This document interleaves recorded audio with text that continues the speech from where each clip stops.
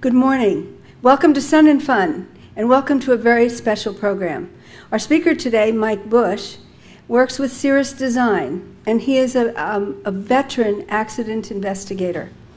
Mike belongs to the International Association of Aviation Safety Investigation, which is one of the more up-and-coming and prominent ways we're looking into how to look at an accident in order to learn from it and not have it happen again.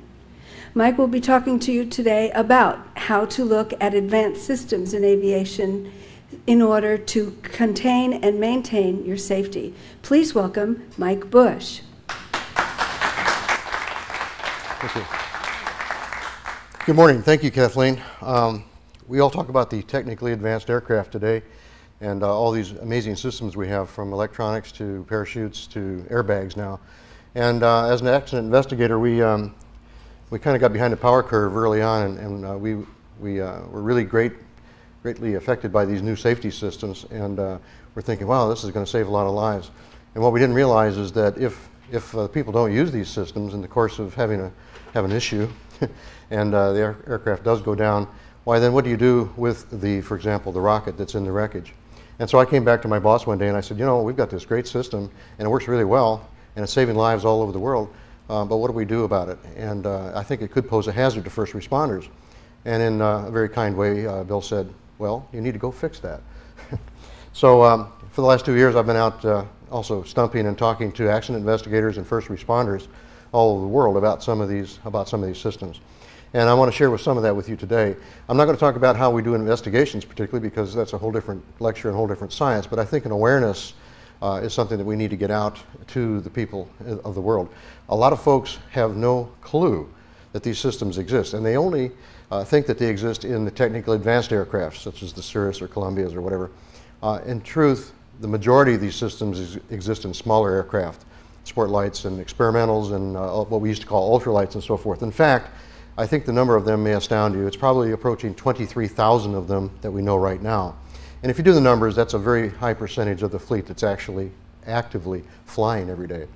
So I go out and talk to first responders and say, look, you need to change how you're thinking about going out to an accident site now, because you have to assume, rather than guess, assume that these aircraft have these systems on board so that you're not going to be surprised when you stumble upon one out there. And you know, it's kind of like the loaded gun theory. You always treat a gun as if it's loaded. And so we have to now start thinking about airplanes in terms of all of them will have these systems eventually. For example, cars today, I don't think you can find a car out there that doesn't have an airbag system in it. And so I think it's very appropriate that we caution people about these things and warn them that the future is coming. So I think it's very important that we warn them about these things, and that's primarily my audience, and that's who I talk to a lot. I did 56 seminars last year, just running around the country and the world, overseas and so forth, trying to talk to firemen and telling them about this. So we're going to review what these systems look like and what you should do about it when you encounter them, and how to treat them safely so you don't get hurt. And one of the things I'm going to show today, if I can see what I'm doing here. Well, my slides aren't working. Okay, there we go. Let's see if that's going to come up here. Well, there we go. This is what a ballistic parachute system looks like, and this is a Cirrus aircraft upon which we tested it for certification. Now, we certainly weren't the first people to come up with the idea of a ballistic parachute system. And the idea of a parachute system on an airplane is was certainly proven in 1924, I think it was, when Roscoe Turner, as an airshow stunt, actually deployed one at 5,000 feet in Santa Ana, California, some many years ago. The idea didn't catch on. He was kind of a stunt pilot at the time, and so they thought it was just kind of a passing fad. And it wasn't until some people like BRS and other folks came along and started working with the smaller aircraft that these things started appearing in numbers. And when we first moved to Duluth, we said, you know, this would be something we really want to have on the airplane, because our founder, Alan Clapmire, had been involved in a mid-air collision, and he survived, which is very unusual, actually. And he said, you know, if we build airplanes, we want to have something different in this airplane. And so we went down and talked to BRS, and we thought about how we should put this on the airplane. And so we did. And this is part of the testing that we did for certification, and now we have some 3,300 airplanes out there. But we were by no means the first. And these systems are very successful. I think we just had the 201st life saved with these things about a month ago, and we continue to save them worldwide. The saves that Cirrus has had, we've saved 21 lives, and worldwide 201 with other aircraft. So the systems are working and they're becoming popular, and you're going to start seeing them. Also appearing are airbags. Airbags in airplanes, you say, yes. And some of the most advanced technically people I've talked to are just stunned when I tell them we have airbags in airplanes today, and not just the Cirruses and the TAAs. They're right in the Huskies and some other airplanes out here too. You can see them on the flight line. So we're going to show you these two systems, and in some detail. I've got some artifacts here which I'll show you, and we'll start with the ballistic parachute system. I want to start with, here is a video that you may or may not have seen, but this happened in France last year, and what we're in is there's a camera in this RANS 6 aircraft, and it's hard to see on the screen, but he's following a high-wing aircraft, which you maybe see in the hillside right over about here. He's following this fellow. What you're going to see is an aircraft pulling a glider, towing a glider, that will appear in the screen from the right. And this particular RANS 6 aircraft is going to get tied up with that tow rope. So mid-airs, as so many accidents, as you can see, happen very, very quickly. And it's hard to imagine how fast these things happen. You say, well, I know what I'm going to do, and so forth. Often time is very precious, and you don't have time. So people that understand the parachute and so forth usually have thought about when and where they're going to activate the thing before it ever happens. And this gentleman pulled the handle rather smartly and came down safely. He and the airplane both landed safely, and the airplane's been rebuilt a little bit, repaired, and it's flying again. It gives you an idea of the rate of descent. It's a rather gentle thing. People we've talked to say it's kind of serene until they see the ground rush coming up at them. And, but most of these people walk away quite unscathed, and so it's quite rewarding that we have these devices that can save lives. Now, as an accident investigator, there's just hundreds and hundreds of things that can go wrong out there on the site that can hurt you. You've got bugs and critters and things that like to bite you and cut you and so forth, and people like to fall down and so on out there. It's a very hazardous environment because it is so different. And I highlighted a couple of things here that you may not think about. We have a lot of these very capable TAA airplanes. They're flying at high altitudes. Our new airplane's turbocharged, and so of course it's got an oxygen system on board. Oxygen is not new on airplanes, but most people don't think of little airplanes as having oxygen. And of course, in a crash situation, an oxygen bottle can be quite a hazard. TKS fluid is not hazardous in itself. This is a de-icing fluid that we use on the airplane.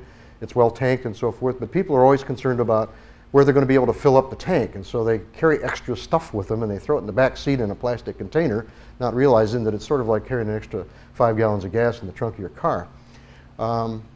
A lot of people don't think about the little things, the bugs. We have bloodborne pathogens to deal with these days, unfortunately, and accident investigators have to be qualified to go on the site. They have to have had some training on how to deal with bloodborne pathogens. And a lot of little airplanes are used as couriers for medical samples, and so when you go out there to investigate things, you may not see what it is that the hazard is. Composite airplanes are coming to the fore, and of course composite is a petrochemical product. It's no more hazardous than anything else out there, but it does burn. And when it does, it leaves a particulate in the air, which can be a carcinogen. So you need to be equipped with the proper masks and protective equipment. A lot of people don't know that paratroopers or these skydivers now, they are pretty sporting fellows, and that equipment is very good today. You see it every day at the air show when it starts out here at Sun and Fun, and these square chutes are very reliable, but occasionally these guys like to get down really low before they pull the chute, and sometimes these things don't go well, and so they carry a backup chute with them. And to get the chute out even faster, they have some ordnance on board those packs. One of them is the equivalent of a 38 caliber shot to get the canopy out faster. Another one is a equivalent of a 410 shotgun shell. And they also have something about the size of a Campbell soup can that's called an extender. And it shoots little arms out that look like antennas to help open the canopy faster. So as an investigator, if you're out there and you see a skydiver face down, you want to be careful how you turn him over. We also have these airbags now, and I think they're a lot safer than the car bags that we're familiar with. We'll talk about those at the second half here. And of course now we have ballistic parachute systems. So in comparison to everything else, I don't think the ballistic parachute systems are a huge hazard, but you need to be aware of them because they can pack a punch if you're not aware. We think these things are very safe, and they are. And we've made them as safe and reliable as possible. There's no fancy batteries or memories or computers involved. It's just an old-fashioned pull the cable, fire the igniter, and get the rocket out of the airplane. The rocket's job is to actually pull the parachute out of the airplane. And so its technical term is called an extractor. And they would look something like this in the airplane. I don't know if you can get a shot of this. But this is what we call a parachute rocket, or ballistic parachute rocket. This is the one we have in the Cirrus. We use a similar one in 182, for example. And, oh, did I say that other airplanes have these things? Well, you can retrofit some of the older planes. It's not just the brand new factory sticker airplanes. You can go out and find an older Cessna, for example, that's been STC'd to have one of these things on board. Again, assume every airplane has these things on them. And this is what the basic system looks like. So it's not real big, it's not real heavy, but it does pack a punch. And its job, is to get the parachute out of the airplane. So our goal when we go out and talk to people is to protect the first responders when they go out there. Make them aware so they don't get hurt when these things are out there. Because simply stretching the cable on an airplane that's broken up, for example, could in fact fire the igniter. This thing is designed to work, not to not work. All right? So you say, well, why would you want to have one of these things in your airplane? Gee, I'd rather have the 55 pounds of fuel. And we've had that argument also. Well, a long time ago when I made up this list, when Bill said go out and tell people, I made up this list thinking, well, what could happen? And I'm rewarded by the fact that we hadn't even delivered our first airplane really by then. And this list has existed for some time, and I'm here to tell you that every one of these things has now happened. Pilot incapacitation. You know, in a light airplane, if the pilot has a bad day or gets sick, or worse, is truly incapacitated with a stroke or something, if there's anybody else on board the airplane who's just a passenger, not a qualified pilot, it's going to be a very long day indeed for those folks.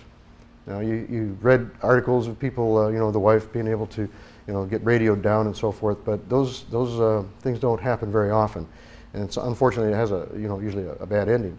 Well, we've had not one but two different pilots who became incapacitated and were saved by the parachute. And in one case, the pilot's son actually pulled the handle, and in the first case, the gentleman had a brain tumor that he wasn't aware of, and he blacked out while he was flying, and he woke up coming down well past V&E and was able to make a recovery, and then he realized he was paralyzed from the waist down, but he was able to reach up and pull the handle, and he went into a tributary of the Hudson River and was ultimately saved by a boater. So incapacitation is an issue. How about mid-air collision? We've just witnessed that. Happens so quickly. If you're missing part of your airplane, doesn't matter if you're Sky King or not, you're just not going to be able to maybe get it down in one piece. So, we need to pull the handle because we know what those results will be. Loss of control or spin, the FAA will tell you that those numbers are still staggering, very high, and these parachutes are designed to get you out of a spin. If you do lose control of the airplane, the obvious thing to do is to pull the handle. At night over the mountains, I realize on my slide here that that's not a proper English. It's got 3 dots in front of the at night over the mountains. So you have to kind of fill in blanks where you'd say, let's see, out of fuel at night over the mountains, or lost over the mountains, or incapacitated, or spatially disoriented, something like that. We've had that actually happen a couple of times, and those people walked away scratch-free. Terrain not safe suitable for a safe landing. That's a nice way of saying making an off-airport landing. Unfortunately, over the years, I've been flying for 41 years, and I've known a lot of friends and had a lot of friends that actually got hurt pretty badly or killed when they made a precautionary landing or had to land because their engine quit or something, and they would pick a field or something, only to be severely injured when they got down low where they could see what the details were. Perhaps they could see the power line across the end now that they didn't see when they started the approach to the field, or got cut by barbed wire fence or ditches or whatever. And so that's kind of a hazardous undertaking. We recommend now that you pull the handle, because we know what the results will be, pretty much. And again, many airplanes are being certified with these systems after the fact. You can actually retrofit an older Cessna 182, 172, 152 with these systems. And it's becoming quite acceptable to have this. So don't assume because it's an old airplane that it doesn't have something in it like this. These systems differ from ours. I have here a picture of a 172, and I took this picture one day because I happen to know what the end number was. This airplane at the time belonged to Ballistic Recovery Systems in St. Paul, who makes these devices for us. And the airplane, I asked people, do you see anything different about this airplane? What is it? Well, it's a Cessna 172. I asked them if they see anything that's unusual about it, and they say no. And that's the whole point. You can't really tell that there's a system involved because we're a little bit behind the power curve on signage, warning signs, exterior signs. And so this is the airplane that BRS used to get the supplemental type certificate for the parachute system. And if you look at it closely, they also have a 182 and a 152 that they use for the similar purpose. This is looking in the back window of the 172. You see a little sign that's stuck on there, but it's difficult to read. There is no standard for this. I mean, we stick them on there because we think it's a good idea, but there is in fact no particular standard for it. So we're sort of trying to get people to understand that it's sometimes necessary to put some warning stickers on there. And a lot of folks don't want these things to look like an Nextel race car, you know, but on the other hand, we think that warning signs are important. So you're going to see a variety of them, and because there's no standard, it's difficult to get people to put them on there in a proper way. What you're looking at is a container for the parachute, the large box, and the smaller box is where the ballistic rocket goes. And yes, it comes right out the back window. The one on the Cirrus isn't very big. We do have one on there, but it's nothing spectacular. We'd like to see something bigger maybe. If you look in the back of their 182, you could say, well, gee, what's this in the back seat? Is that a beer cooler or a shoebox or what? There's no particular warning signs on it because they're not required. And I love the logo here. You can see that through the baggage door, but there's no sign that says warning rocket on it. So if you're a first responder going to this thing and if it's upside down somewhere, you may not know that these things exist in there, which is a hazard. I'm going to show you a little test footage here that we took when they were certifying the 182. This is the ballistic rocket system being deployed through a 182 as part of their test. I'm going to show this again in slow motion so you can see the full effect of it. And what you're seeing is a solid state rocket or solid fueled rocket pulling 55-pound package of parachute right out the back window. So you can imagine you're walking around the accident site and somebody trips over the cable or something, and you've got an issue on your hands. 2 years ago we went to Oshkosh, and just kind of taking inventory of how many airplanes might have ballistic chutes on them. And this is the Flight Design CT. It's a very nice little airplane. They're being sold in numbers now. It's kind of small, but because of its real estate available for signage, there's not much on the way of warning signs on this either. So you have to, as a first responder, become kind of a sleuth or a detective and look for some of the signs. If you look between the two front seats on this thing, you'll see a little red handle there. And that's indicative that there may be a system on board. The system is in fact behind the pilot's seat on the right side behind the bulkhead. It's just out of view. And similarly on the Cirrus, you can't see it. Other aircraft have the system right outside. Here's the whole canister that holds the parachute, and then we have the launch tube for the extractor and the rocket right there. And notice that these are all cable operated. And this one's kind of hanging right out in the breeze at Oshkosh. It's pretty easy to determine that this one has a ballistic parachute on board. This Quicksilver is a very popular airplane now, and here we see an activation handle on board, so we know that it's got a system. And secondly, that it's got a tie wrap through the through the safety pin. You have to ask yourself, well, gee, is that a good idea or not? Well, we think it is because at air shows, you know, people like to get in the airplanes and you know, be Walter Mitty. And so, you know, we've had occasions where the kids get in and say, gee, Dad, what's this? And try to pull the handle. So we try to isolate these systems while we're at the air shows. However, having said that, when the guy flies home, he really does need to remove that, because we do have cases of people who forget to pull the pin as part of their pre-flight checklist, and then when they need it, forget to pull the pin, and they sometimes meet their demise pulling the handle all the way to the ground. That pin works really well. Okay. Some airplanes are certified. You wouldn't think that they are, but they are. This particular XT, we're looking at the back end of it here. You might think that's part of the exhaust system. In fact, it is the parachute. Here's a canister system. The rounded end is what goes into the wind, so to speak, and the back end is where the parachute would come out. What you may not trigger to right away is this piece down here at the bottom is in fact the rocket. And you're saying, Mike, you're telling me the rockets don't look like rockets? Mike's telling you that rockets don't look like rockets in the traditional sense. So kind of think a little bit and close your eyes a little bit and say, well, gee, what does a rocket really look like? And if you're from NASA, you're probably going to come up with something like this. If you know, if you're a kid and somebody hands you a crayon and some paper and say, here, draw a rocket, you're going to probably come up with something more traditional, sort of a V2-esque looking device, pointy nose, guidance fins and so forth, maybe some exhaust coming out of the bottom. And on the picture, if you look closely, you'll see there's a stowaway with a green face inside there. We don't have any of that. In fact, the only thing that's true about this particular rocket relative to our system is that it's red. We don't have pointy noses. We don't have guidance fins on these things, as you can see. So there are reasons for that, which I'll try to get through. But in fact, a rocket can be different shapes. Here's another one. This is a Kit Fox. It comes out the back window, kind of like the 182 did. Challenger on top. That's not an air conditioner. And here is what we call the launch tube. Notice they do all have cables on board. And it's very important to know where that cable is.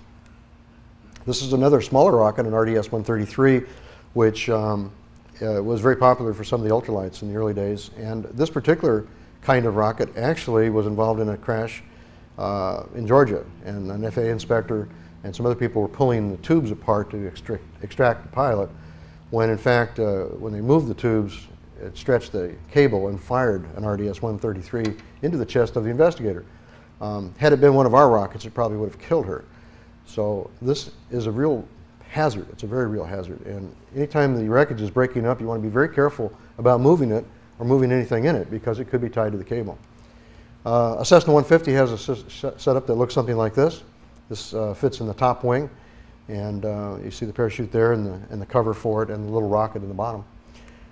Lots of different kinds of cables can operate these things. The one that's most popular is the one on the right. It kind of resembles a TV cable. And if you notice the ones on the left, they may have some electrical wires on them. And you say, well, gee, can they be fired electrically? Well, on the Cirrus, it's a cable-fired mechanism. We don't use electrical means to do that, but we do use these electrical ones on the unmanned aerial vehicles. Those are the robots that are, in fact, surveillance airplanes, and in some cases are now carrying ordnance. So again, go back to my earlier statement. If it comes out of the sky, it could have a system on it. And that's true for the UAVs. They use these to recover the aircraft. Same system that we have, and this is what a Predator looks like. And by the way, you know, there's 3,500 of them out there in the world somewhere. Only 700 of them are in this country, and there's other vehicles like it that also use the parachute. So there's huge numbers of these beyond the 23,000 that I talked about. And so you have to be aware of that. This is how our system's laid out. We have a big package in it. Little rocket next to it there is a kind of a squared off nose. We use that to punch the door open. And if we'd had a pointy nose on there, it would have created shards, which could shred the chute. So we wanted a firm impact there. And the rocket comes out of the aircraft at about 155 miles an hour. So it only goes about an inch, and it's already accelerated to that speed. So it's a very potent hitting hazard. And on the Cirrus, we have some ballistic straps, actually some Kevlar straps, 3 involved, 1 on each side and 1 in the back. The activation handle is in red there, and the whole package fits behind the baggage compartment bulkhead. It's out of sight, like so many other airplanes, and this is what it would look like.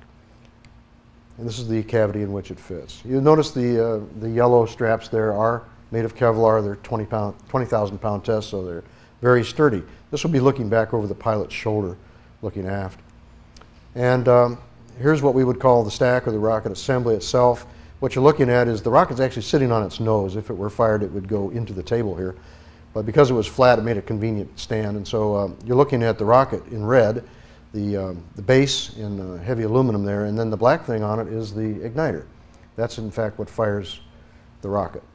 And these things come apart, as you can see. My friend Greg here is holding the igniter in his hand. And these things are connected with some nylon shear screws. They're designed to separate. And so if you go out to the accident site, it's likely that you're going to have found these things in the wreckage separated. They're going to be spread out all over. So you're likely to see the rocket over here and the igniter over there. These pieces may be all over the place. So don't expect to see them in the fully assembled condition as you see there. What we're looking for is a red canister. It looks something like this. It could easily be mistaken for a hydraulic filter or cartridge of some sort. Some of the lighter folks think it might look like a Canadian beer can or a Massey Ferguson oil filter. I don't know. But this is what it looks like. If you see this on the site, then you know that there's a system on board, and you need to mark it and get somebody on the phone who's qualified to deal with these things. Don't try to be a hero and disarm these things yourself. That's not a good idea. If you take the cover off, you're going to be 2 what we call grains of rocket propellant inside. They're stacked in there kind of like flashlight batteries. And you'll notice that there's a hole in the center of them. We call these core fires, or actually, because the propellant burns from the inside out, we call these core burners, and that's how it's designed. We shoot a big flame up the middle of this thing. It lights and then starts burning outwards, producing thrust. There's 1 pound of propellant here, so it's a very powerful package. A lot of propellant on board, and it's made of HTPB, which is the same stuff that Burt Rutan used in his spaceship for propellant. It's also the same materials that NASA uses on the solid booster rockets at NASA. We all use different oxidizers, but it's the same basic stuff. It's very stable. It's very good stuff. It's essentially called synthetic rubber, and it's very, very good to use. In our case, we use ammonium perchlorate as the oxidizer, which classifies as a 1.4 hazard. So we have to be aware of that when we're dealing with this. After we've been out on site and we come home, if we've got any of that stuff on us, the TSA tends to want to have a little conversation with us privately. I'm going to show you how the system works really quickly here, see how we're doing on time. This is the activation handle in the Cirrus. You notice there's a pin involved. That pin actually only prevents the handle from being moved. It has nothing to do with safetying the rocket or neutralizing the igniter in any way. And this is a pilot-activated device. Unlike some of these automated devices, this has to be done by the pilot. The successful people have sat and thought about what their mission is, who they fly with, where they go, and you know, what if. And they've already made the decision under which conditions to pull this handle. People who wait for that last minute to make that decision typically are just not going to have enough time. And so we have to be aware of the fact that the pilot has to do this. And again, that's where the problem is. They don't want to scratch their shiny new airplane many times, and so they say, well, I'll fix this. And they wind up getting it in a heap, and now we have an unactivated rocket to deal with at the accident site. So we can't shut this thing off, and it's never going to go away. This is what we call the igniter. It's got no stored energy in it. It's basically fired with 2 shotgun primers at the top. A spring kind of propels a plunger there, and the plunger hits 2 firing pins and fires the 2 percussion caps, and that's what produces the flame, which ignites the rocket propellant. I have a little cartoon here that we can go through kind of quickly, showing you how this works. Basically, we'll pull the handle here, and if you look at the bottom, you'll notice that there's a black area there. That's the igniter. You'll see the spring compressing, and as it fires inside, then it lights up the propellant, and away we go. The little extractor is doing its job, and all it has to do is get that package up and aft of the tail, and then it's done. So here you see a 55-pound package being pulled out of a Cirrus. The little piece just above the parachute is the cover, which was knocked off with the flat lid of the rocket. Rocket performance only burns for 1.1 seconds. It's a very short burn, but it's a very powerful device. And as we say, if it was untethered, it could go to 10,000 feet in 1.1 seconds, which is really moving. And so obviously it does provide a heck of an impact hazard to people on the ground. We have sequenced the parachutes so that we don't damage the canopy, and we have to go through a number of steps to do that. And one of the devices that we use to help slow the whole thing down and regulate how the parachute opens on the canopy, we use what we call a slider ring. And as you can see, this is quite a big parachute. It's at night, if you were a first responder and didn't see this thing right away, you might think it was a circus tent coming down on top of you. And there's, of course, all the shroud lines you can get tangled up in. And so you have to do some thinking about parachutes when you're out on the site as well. Beware of the wind. This is a very powerful sail as well. We've had some issues with that, so I'll talk about that in a minute. Basically, we have to change how the attitude of the airplane changes as it inflates the chute, and we use some little pieces of ordnance called reefing line cutters to do that. And basically, that helps adjust the last strap, the 3rd strap on the rigging, so that the airplane comes down a little bit nose down, so that we can take the initial shock with the nose gear, and then the main gear, the bottom of the airplane, and then the 19G seats. So it is a system that really makes this thing happen for us. This is what a line cutter would look like. They're not particularly hazardous, but when fired, they can get pretty hot. So we just want to make people aware of them. And you can see them laying around the site. And sometimes they look like this. If they do, they're live. And if they have no pin in the back and the front orifice is closed, then it's an inert line cutter. Looks something like that. Then we have a deployment. People say, well, how do these things land, Mike? Well, they land about like I do. About the same rate, too. There's a range here, depending on how many components are still on the airplane, of course. And the rate is, of course, 26.6 to 30 feet per second. It's a steady landing, and it's a good one. We had one couple who had a bunch of Christmas tree balls on the back seat. Went through complete deployment, didn't break any of them. Here you see a test on the ground, a couple of them. These are what the parachutes would look like going out on the ground, and we pulled these two off the line just to do a test one time. And you have to imagine yourself as a first responder at a site coming up on an airplane that perhaps doesn't have any wheels under it, and getting close to the back end of it and noticing that this could be a hazard. This is where it comes out. It would be like looking down the barrel of a gun. So you want to try to avoid that area. I'll have one more shot here, and then we'll show you an in-flight sequence. Many of you may have seen this before, but this is always interesting to me how well this thing works. And here you have Scott Anderson with the flaps down test that we did. We did 5 in-flight deployments. Here we go.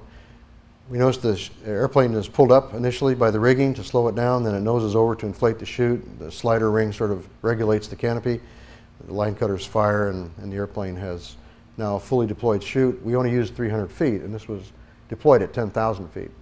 If you get a little more sideways than that, we did a spin test, basically, where we kicked the rudder did a full 360 before pulling the handle, and then the whole sequence starts again. In this case, we lost 620 feet just as the spin. Of course, there was no parachute involved there, and the parachute then took up 300 feet again to deploy, so a total of 920 feet. But 300 feet is pretty good deployment rate.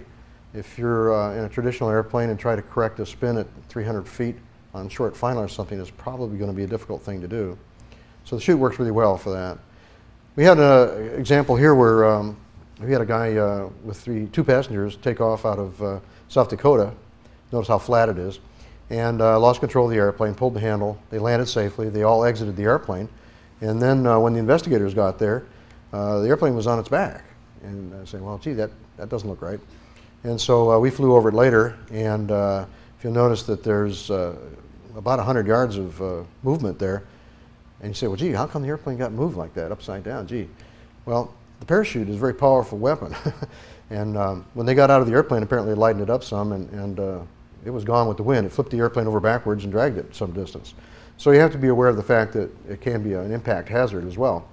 And just be aware of which way the wind's blowing. You want to approach this thing from downwind, upwind rather. And we also, we've learned that you can douse the canopy with water if you're a fireman, and it'll deflate it. It's very difficult to get these things deflated. They're very huge. And so once you get it down, you can put your car on it and keep it from re-inflating, I guess. We encourage people to approach the aircraft from the front or the sides, not from the back. From the back is where it's likely to come out if it's activated on site. And we also asked you not to cut into the top of the aircraft, because this is where the cable run is. And it doesn't take a whole lot of cutting to twist a cable. If you twist the cable, it could actually fire the rocket. So people seem to want to cut into these things all the time, and so we're trying to tell them not to do that. You can easily get people out through the large doors. Doors come off quite frequently in the accident anyway, and so typically there's really no need to cut into these things. If you go to an accident and look down the back end of this thing, you're likely to see this particular picture. You'll see the rocket in the upper left corner of the cavity with the parachute package still on board. That means that the rocket's still on board and it's probably still alive. You need to get on the phone and call somebody. Don't try to deal with this with yourself. We have an 800 number. We take calls 724, and you get a live person, and we'll walk you through a risk assessment right then and there. And of course, we do send people out there to do this sort of thing. We are accident investigators, and we're fully qualified to be there, and we should be there as part of the investigation. We also get calls from the NTSB and the FAA on aircraft that aren't Cirruses. In fact, I had 5 of those last year myself. And we treat them the same. We're here to help, okay? And so we walk them through the risk assessments. And, it's a good thing. This is what the cover looks like. If you can see an imprint on it like that, typically that means that the rocket is fired. It leaves an imprint on it like that, and it could be that the rocket is now spent, not a hazard. If the lid comes off on this thing, usually it's because the airplane twisted as it crashed, and we can usually find the lid just a few feet from the aircraft fuselage. This is what the cover looks like when it goes bye-bye. We have a little rocket and a cover there. We've only recovered 2 of these from our Cirruses, had 9 deployments, and we've only recovered 2 of these. They tend to go where they want to go, and they do come down, yes. If you see one of these rockets on a site, you have to consider it live, and try not to handle them. We don't want to keep heat from them. And the FAA AAI 100 department, which is Aircraft Investigation 100, a rather small department, 9 people. These are kind of the elite investigators for the FAA. They're the ones that kind of govern how the other FAA guys do their investigations. And they have a policy now that says identify and notify. What does that mean? If you're doing an accident and you identify the fact that it has a rocket in it, then you need to notify somebody and not be a bomb squad guy yourself. And that's our number. It's an 800 number, 279-4322. And you're going to get a live person there, and they will hook you up with the Accident Investigation Department and the on-duty investigator, and he'll do the job. So we're going to walk through a little hands-on here. This is the ballistic rocket on site. You might confuse it for something else. This is actually sitting in a ditch. And I don't want to show any gory pictures, but we have to identify what this is. And in fact, it is a rocket. Okay, and how do we treat this thing? We treat it as if it was live, that's correct, a loaded gun. And just for perspective, this is the airplane that it came out of. Okay, this is an SR-20. And we had a case of a VFR pilot trying to descend below a cloud from 9,000 feet in a snowstorm, and he actually never saw the ground, so he hit pretty hard. And the airplane tumbled a fair distance. And in the process, as you can see, it broke up pretty severely. And as you see this picture, it's interesting to say, well, yeah, it's okay, it's a busted airplane, but the thing that's unique about this picture are the 2 yellow straps, the 2 Kevlar straps that you see toward the bottom. Those are what I call the yellow brick road. That should be a very strong indicator that, in fact, there is a system on board this airplane. And so you say, well, where is it? And if you notice, there's no engine on this thing, there's no propeller. What happened is all the heavy stuff left and kept going when it finally came to a halt here. And so it was also with the rocket itself. It tumbled out of the airplane, away from the igniter and from the line cutters. So when I checked the line cutters and the igniter, they had fired, but they did not fire the rocket. The rocket left the airplane intact, went into a ditch, as you saw it in the picture there, almost in line with these straps, along with the propeller and the engine that we found not too far from that. So we had a live rocket on our hands. That was a live rocket. So you always treat them live. We have a lot of people out there who don't know what to do with ELTs. And so quickly we know now that we have to tell people how to shut these things off. Typically it's a little switch on our aircraft. Sometimes they get encouraged to go rummaging through the airplane to find these things, and they wind up in the rocket compartment, which can be bad. So we just show them where to shut it off electronically. This is where it is on our airplane. The rocket compartment is directly above it. So you can see how you could get confused there. I show this picture of a 150 here. This was a windstorm accident, and a number of airplanes got destroyed on this particular field in Ohio on this particular day. And I got a call from one of our customers who was pretty upset because she had a Cirrus down there, and they were trying to move the airplane.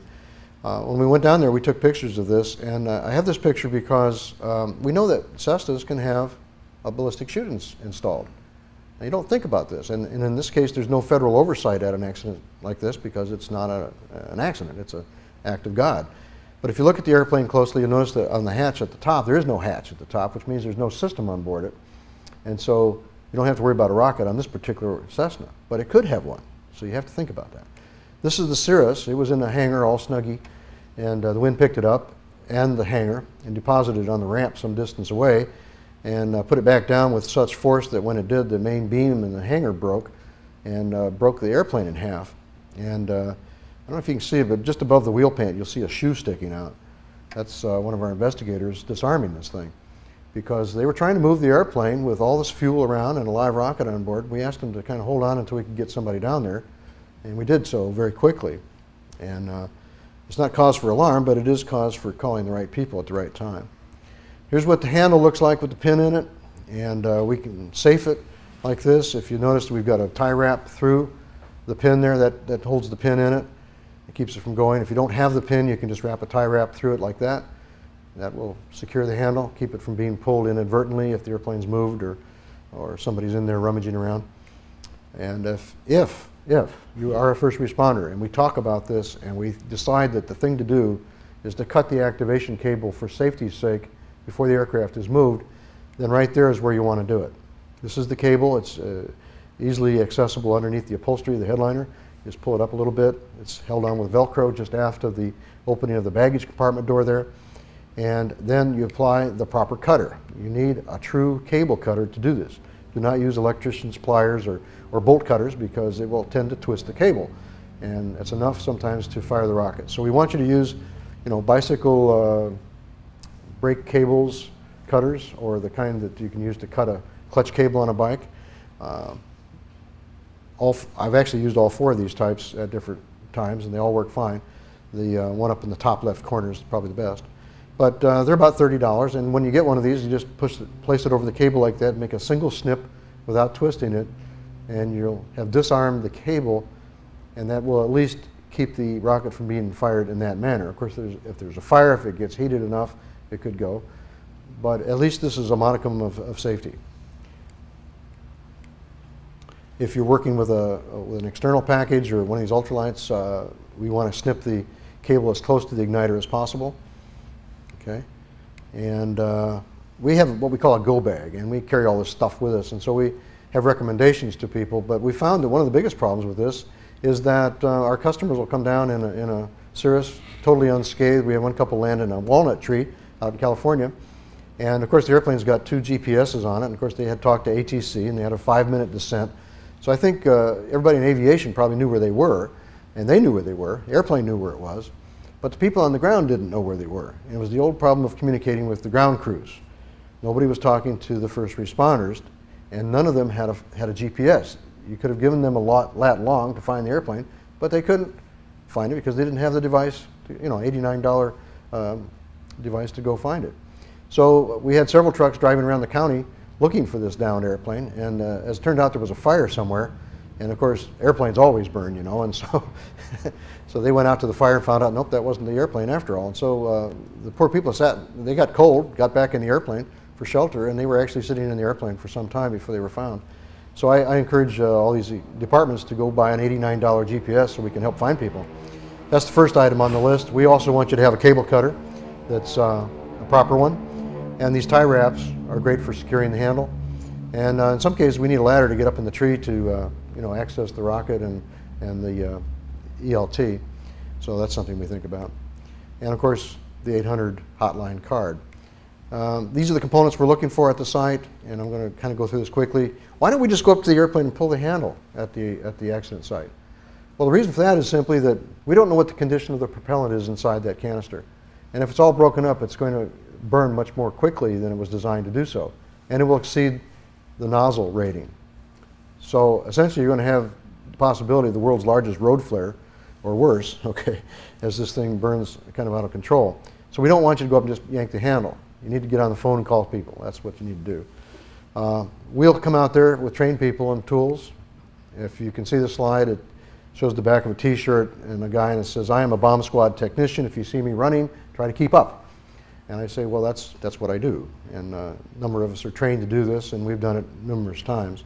And we have a good sense of humor, but we don't want people messing with us while we're out on the job, like this Larson cartoon that I love.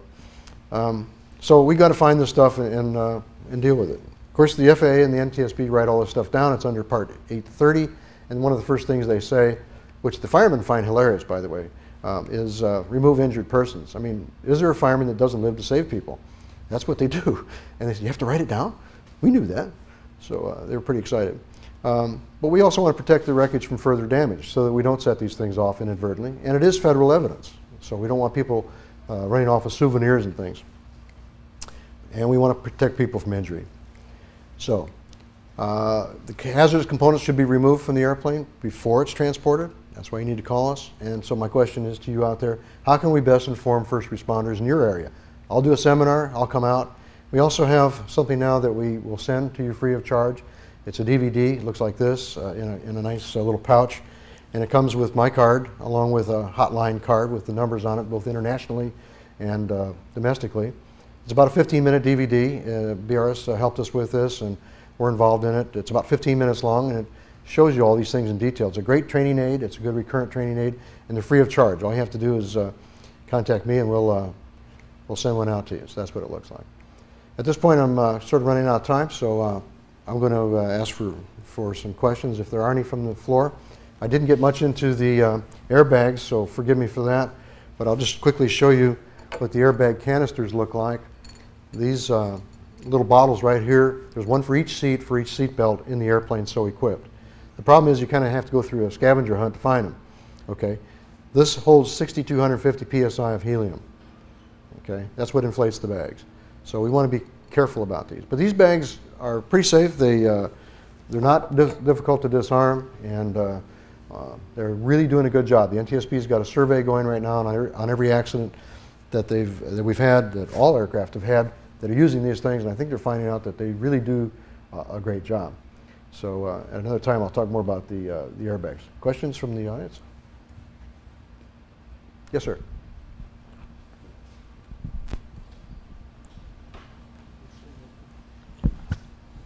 You got it, okay. Mike, I just want to say that the later rockets coming out of the factory now have a sticker on them identifying the rocket. There's a lot of them in the field that don't, but any of the new airplanes, any of the new systems from actually most companies right now will have a sticker on those rockets. Right. We're trying to spread the word as fast as we can. We're working with the Small Aircraft Directorate to encourage the use of these things. I think it won't be long before we do see them. It's been one of my pet peeves, and so I do tend to dwell on it a bit, and I apologize for that. But Greg's right. We're doing a much better job with signage, and I hope soon that everyone out there will have them. Any other questions? Yes, sir. On that mechanism you have, when you pull the cable, you only have a one-time hit on the primer. Is that correct? Well, it's a dual system in that it's got two shotgun primers. It's got one spring, you're right. It's got one plunger, but it does fire two different igniters, and either side is enough to fire the rocket. So there is some redundancy built into it. These are very, very reliable. I mean, I don't know of any case, even in tests and so forth, that we've had anything that would even be resembled as a minor inconsistency. They work really fine. I've never seen it. There's a requirement to change these things from time to time, so that's part of the maintenance. Yeah. Hey, Mike, just a quick question. Do you see that these BRS systems will also be employed with some of the emerging VLJs? I know that Cirrus themselves are working now on a jet. Nobody knows much about it yet, but hint, hint. Those of us who do can't talk about it. Yeah, okay. We believe that some of the VLJs will eventually have chutes on them. Yes. There are folks that say, well, you know, what are you going to do about a 747? I don't think there's enough chutes in Christendom to make that work. But it's a dynamics issue of speed and weight, and we are dealing, after all, with fabric here, and there's a limit to that technology. But I believe the VLJs, the very light jets or the personal jets, I believe some of them will be equipped with the chutes. And at this point, that's about all I can say about that. I will say that Cirrus has always believed in this particular system, and I believe that you'll see that on whatever airplanes we build. Anybody else?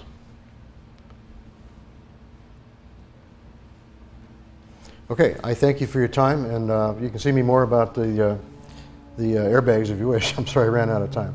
Thank you very much for your help this morning.